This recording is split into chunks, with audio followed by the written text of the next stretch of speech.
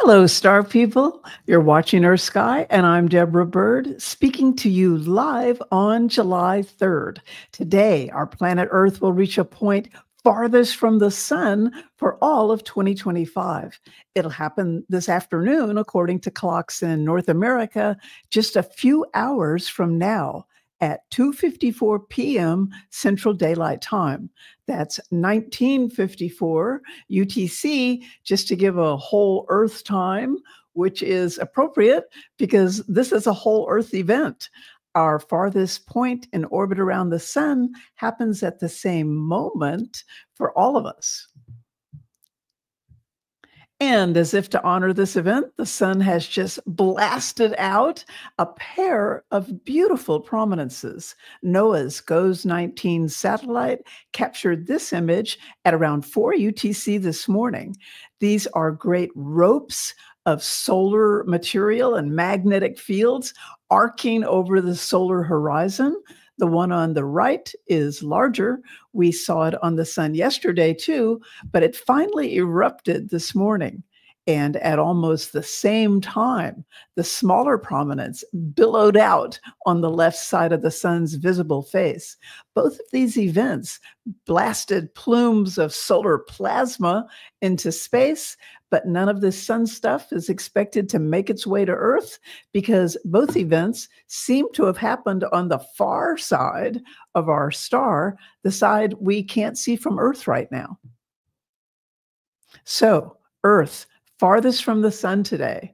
This farthest point in the Earth-Sun orbit comes in early July every year.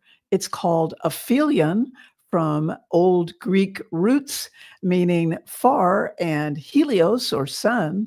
And meanwhile, our closest point is called perihelion. And of course, all of this is going on while our star is moving through the Milky Way galaxy on a grand orbit of its own. And why does our distance from the sun change? It's because objects in space don't have circular orbits. Each star and world and moon orbits in what's called an ellipse, like a circle that someone sat down on. But the Earth-Sun orbit isn't very elliptical. It doesn't change much, just a little over 3% throughout the year. And that means that today, July 3rd, we're about 3 million miles farther from the sun than we will be 6 months from now at our early January perihelion. And all of that is in contrast to our average distance from the sun of about 93 million miles. So it's just a little change. And that's how, although it's summer now in the Northern Hemisphere, we can be farthest from the sun today. Thinking that summertime means we're closest to the sun is a common misconception. So there you have the basics about Earth at Aphelion, our farthest point from the sun today. And of course, you're never supposed to look at the sun. So we wanted to give you something to look at, and that's tonight's moon. This is last night's moon from our dear friend and Earth Sky community member, Ragini Chaturvedi in New Jersey. Hello, Ragini. Long time no see. The moon was at last quarter last night, and that means, first quarter. The moon was at first quarter last night, and that means it's a waxing moon. You'll find it larger in phase and brighter in your sky until full moon on July 10th.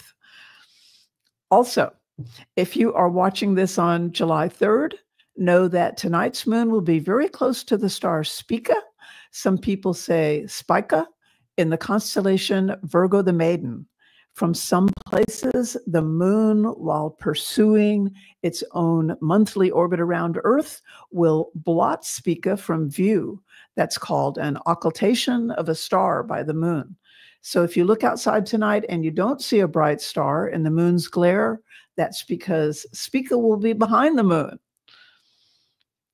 And one last thing to look for, there are now 2 planets in the evening sky.